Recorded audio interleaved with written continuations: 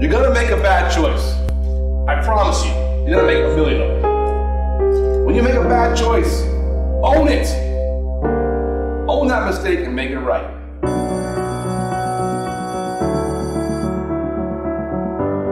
What if you don't make it to college because you make a bad decision before you graduate? This is a field trip for them, but I call this a classroom. I call this AP Life. Part of the program involves the students in a mock car stop. It was joking, sitting in the car, the big car, and having like cops come and actually arrest you. They brought the canine dog out, and that's when everybody was like, wow, like this isn't really a joke. Like this is definitely a life lesson. At the end of the program, by the time we're all said and done, we close on a sad note. The students see people go to jail sometimes. It's emotional, but part of that raw, pure, genuine emotion is part of the hook for the students. We want to demystify the judiciary, the courtroom, the courthouse. We want to bring the students in, let them see it.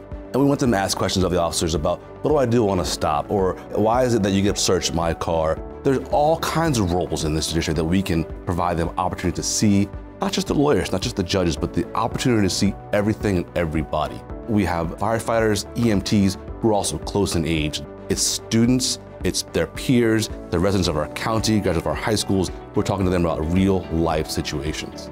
It stops you before you make a mistake. So if they prevent a mistake and you're like, all right, this is not where I want to be, this is not where I see myself, that could change a lot of people's lives.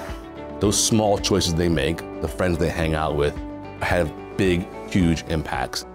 The best thing, most fulfilling thing of my job as a judge is the impact that we have with the students in schools and court.